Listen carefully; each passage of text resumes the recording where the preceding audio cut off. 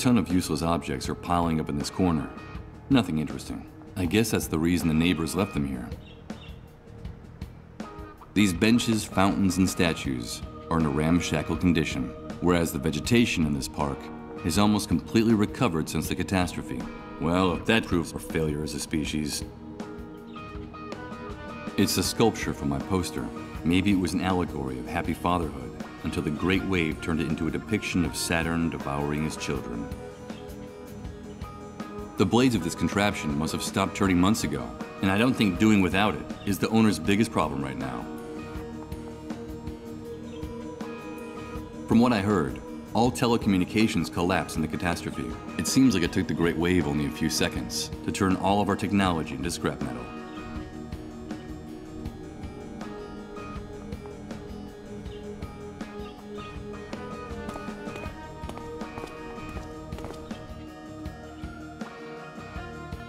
There's a piece of paper stuck to the door, and it looks like it has a handwritten message on it. Let's see what it says here.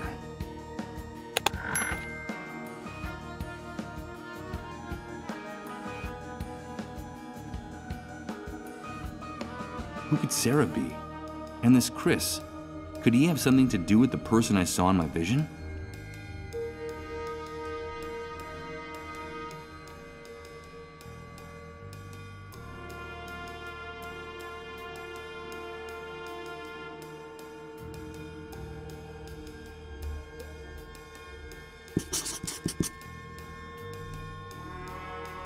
The front door of this apartment has been reinforced with various locks and bolts. Despite the surveillance by the soldiers, the people who live in this building must be terrified of burglary and looting.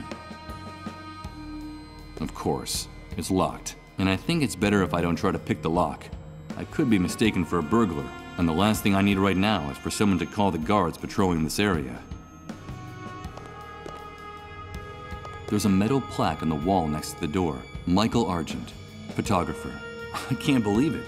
This is the apartment of a man named Michael, an apartment located above the Beechwood Oracle bookstore, and in the building where the photograph on the poster was taken. Can all this really be a coincidence? It's hard to believe, but is it possible that the voice in my head has been guiding me to my own front door?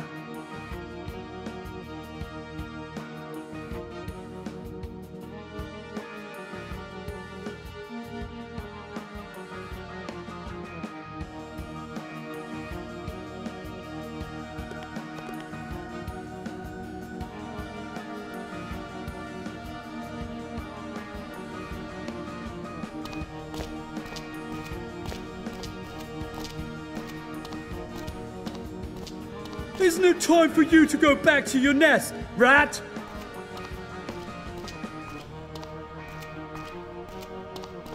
That ignorant bastard is starting to get on my nerves.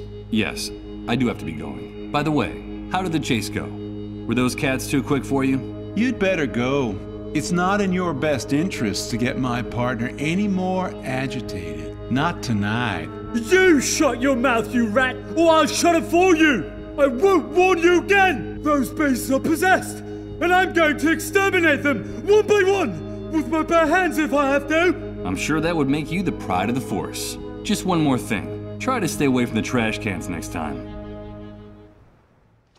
I've warned you, you filthy rat! You've worn out my patience! Ow! This'll teach you to treat me with a little more respect!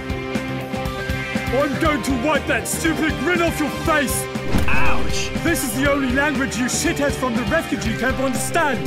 So, you're going to treat me with respect now, aren't you? Come on, leave him alone. You'll kill him. He is a mole after all, and it's in our interest to keep him alive. Come on, let's get out of here. Well, you're safe for now, but I have a very good memory for faces. Another day, I'll finish what we started, rat. I swear it!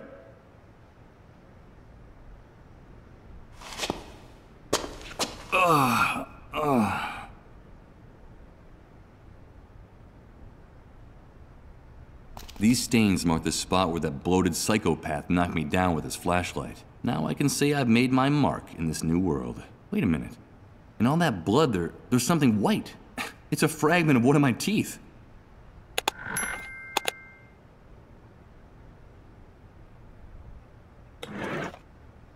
A reminder of my clash with the soldiers, in case my memory fails me again. Like an absurd bowling match, that sack of fat in a uniform knocked over these cans in his frustrated pursuit.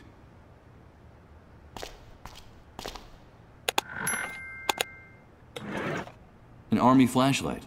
And of course, I suppose it doesn't have any... Yes, it has batteries. And it works. Huh. Will this change my luck?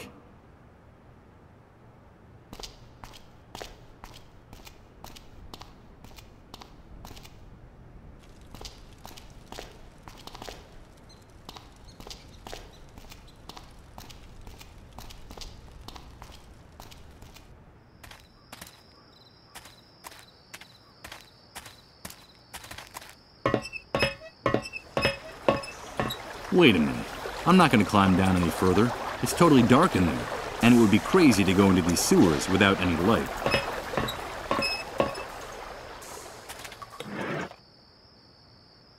Okay, here goes.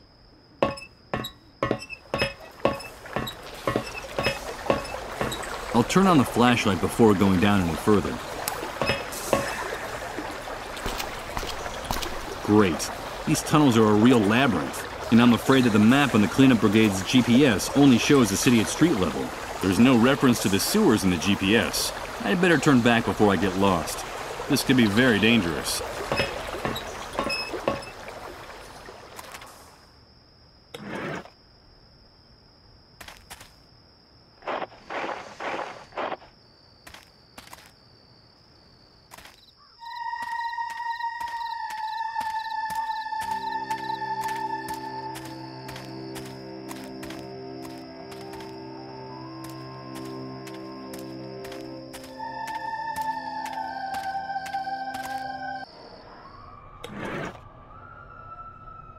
Let's see what this room actually is, with a little light.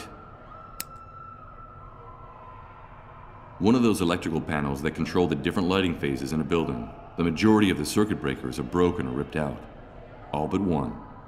All right, I'll flip the switch for the only circuit that's not blown. I think I hear the buzz of electricity coming from the surface. I only see empty detergent containers and a beat-up old electrical panel hanging on the wall. Everything indicates that this was a maintenance room from a long, long time ago.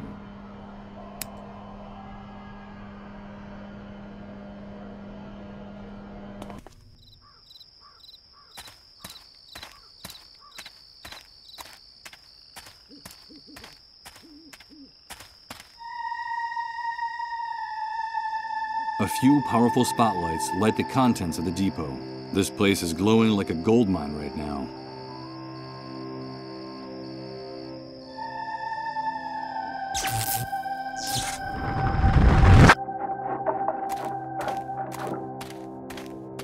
Oh no, the image of that guy again. It's like a loop that keeps repeating. Over and over again. A damn nightmare that repeats over and over again.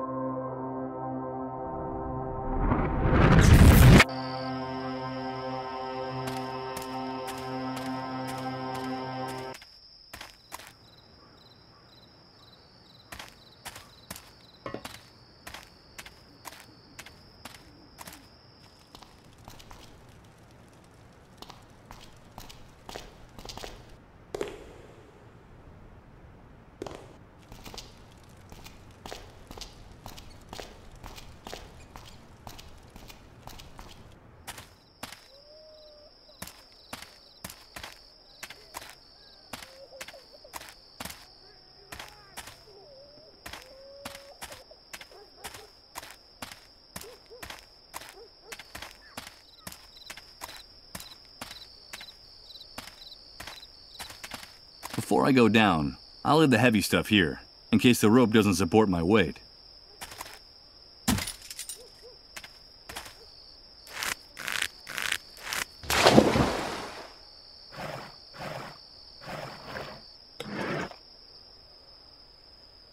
Okay, I'll use the bucket for what it was designed for, to be filled with water.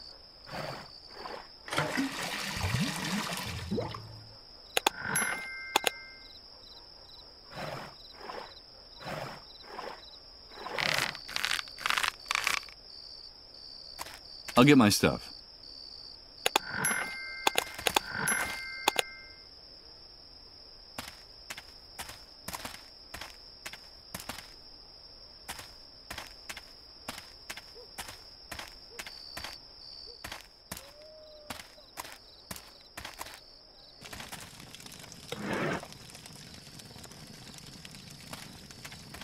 Here goes. Maybe we can still salvage something from the fire. Now that the fire is out, I don't intend to carry this rusty bucket around anymore. I'll get rid of it.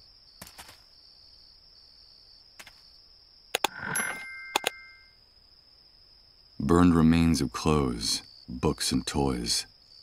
That's all that's left now of the bonfire I'd lit. It sends shivers down my spine to think that this hunk of plastic belonged to little Colin. It's a sinister image, considering the boy's fate.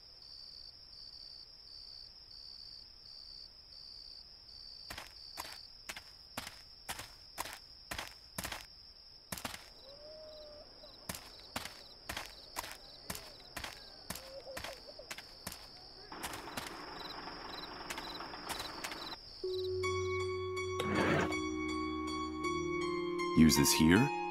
How? I'm not proud of what I'm about to do, but I need to find out that secret Rose is keeping from me. And if she wants her baby, I'll give her back her baby. I brought you your baby, Rose. Did you bring me my baby? Did you bring him? Thank you so much, Mr. Sleepyhead. You kept your word. You brought me my baby. Now I need you to tell me that secret you promised to reveal if I brought what you asked. Yes, our secret. I have something that belongs to you, Mr. Sleepyhead. It's the key that opens your chest of dreams. And now, it's yours again. But it's a real key. Well, where did you get it? I found it in your jacket after Rod and his wife gave me your clothes. When I got to my room, the key fell on the floor and made a clinking sound. I had just seen you sleeping in their trailer, like a big bear. And then I figured it out. It was the key to the chest where you were keeping your dreams. Because you like to dream, don't you? Of course you do. That's why your name is Mr. Sleepyhead. The key that opens my chest of dreams. Thank you very much for your help, Rose. Take good care of your son. I should be going now. No, please. Don't go. Don't leave me here. Now that I found my baby, I have to get away from here. Far away. I have to get away from the haunted castle. If you leave, more men will come and hurt me, and they'll lock me up in the dark again. And I can't stand the dark. That's when those soldiers come back and take me with them. And now they'll want to hurt my baby, too. The hunter was clear. I mustn't get mixed up in his affairs, or there'll be hell to pay. I'm sorry, Rose. I can't do anything. Mr. Sleepyhead, I can't stand it anymore. Don't let them touch me again. Please help me. You have to get me out of here. Like the knight in the stories. You're my knight, and I'm your princess. Good God. This is unbearable. Victims and executioners. It sums things up. And what was I? What was my role before the Great Wave? Damn it. I can't just leave that poor girl to her fate. I have to do something to save her, even if I don't know what that is yet. I'll help you, Rose. I'll help you get out of here. Thank you, Mr. Sleepyhead. Do you promise? Will you be my knight in shining armor? Yes.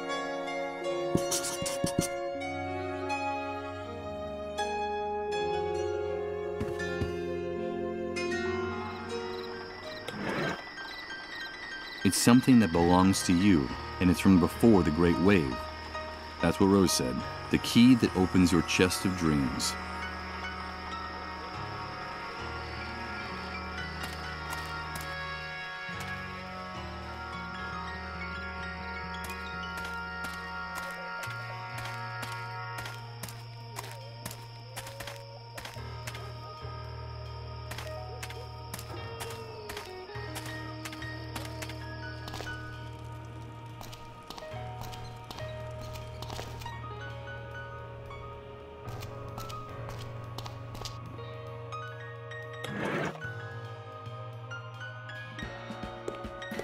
Let's see if my intuition is correct.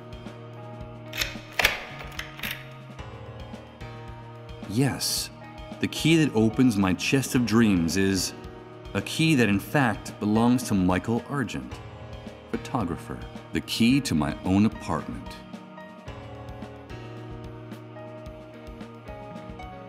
The outside of this closet is covered with photos cut out of magazines and newspapers. It looks disproportionately huge in this tiny apartment.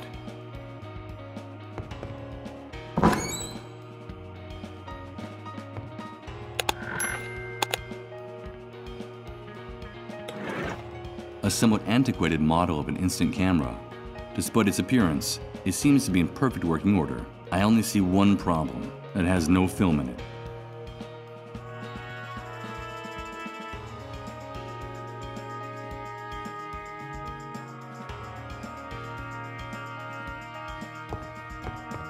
This must be the corner where I did my least complicated photographic jobs. Just a white backdrop and these two shattered lamps to light the scene.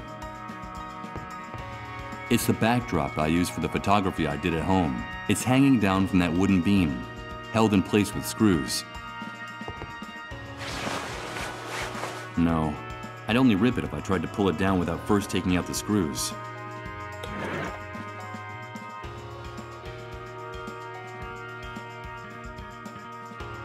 I don't see how I can use the tooth fragment with this. I don't think I'd gain anything by using this here. Whoever designed this building didn't go to too much trouble to conceal the structural elements. There are pillars and wooden beams all over the place. A line of tiny screws holds up the white backdrop that hangs from the crossbeam.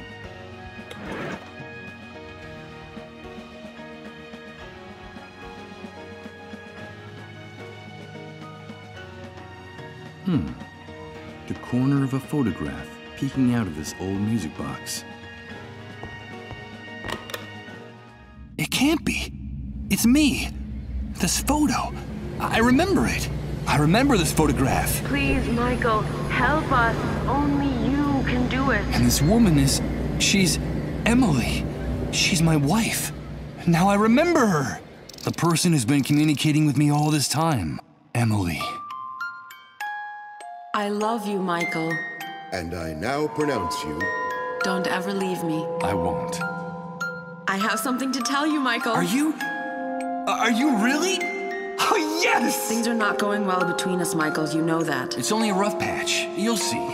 It's all your fault! You have to get on top of this, Michael. It's destroying both of us. I'm afraid of you. Shut up! Shut up! Everything will be different. Remember that vacation we took to the beach when we were getting to know each other? Everything will go back to the way it was. Promise me. I promise. Oh, Emily, what does all this mean? Where are you? How can I find you? What are these messages you keep repeating in my head? I've lost my mind. I've lost my mind. That's the only logical explanation for this. Oh, Emily. My poor Emily. Where are you? How can I find you?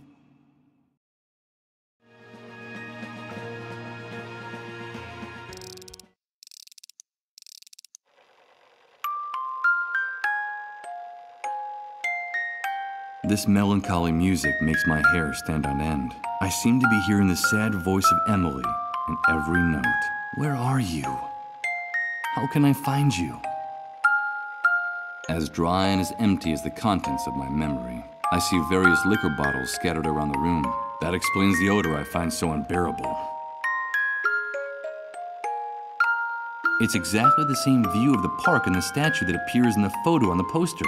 No doubt this must have been one of my simplest and most lucrative jobs. I completed it without even leaving the house. It has a multitude of little drawers, all labeled in alphabetical order. The existence of something so logical and orderly in this place surprises me. Judging from the state of my place, I was obviously a rather messy person.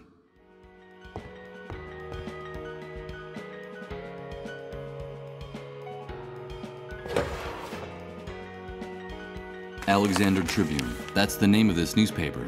Now I understand. This file cabinet holds copies of newspapers and magazines my photos appeared in.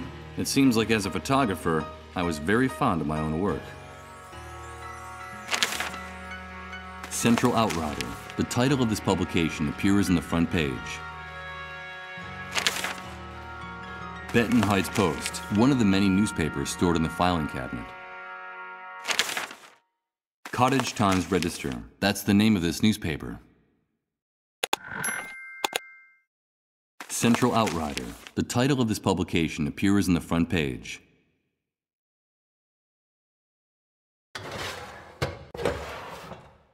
Disney Banker, one of the many newspapers stored in the filing cabinet. Dauphin News, that's the name of this newspaper. Empire Point Magazine, the title of this publication appears in the front page.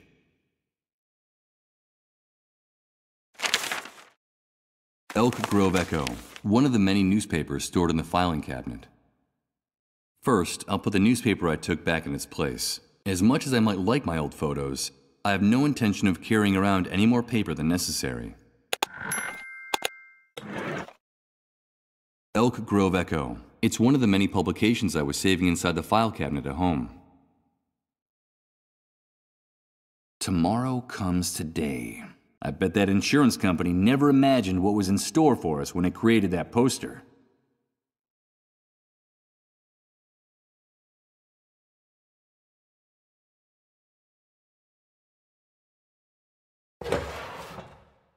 Mills International Informer. That's the name of this newspaper. First, I'll put the newspaper I took back in its place. As much as I might like my old photos, I have no intention of carrying around any more paper than necessary. Mayfair Torch. The title of this publication appears in the front page. News and Reviews. One of the many newspapers stored in the filing cabinet. Ocean Drive Explorer. That's the name of this newspaper. Objective Wanderer. The title of this publication appears in the front page. First, I'll put the newspaper I took back in its place. As much as I might like my old photos, I have no intention of carrying around any more paper than necessary.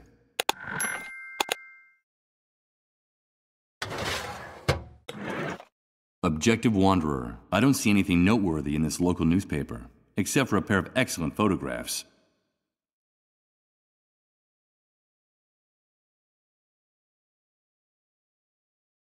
A shelf with photos, discs, and dozens of books in every imaginable size and color. This must be the repository for a big chunk of Michael Argent's personality and tastes. What for? None of these titles means anything at all to me. It's like looking into a mirror and seeing a reflection you no longer recognize staring back at you.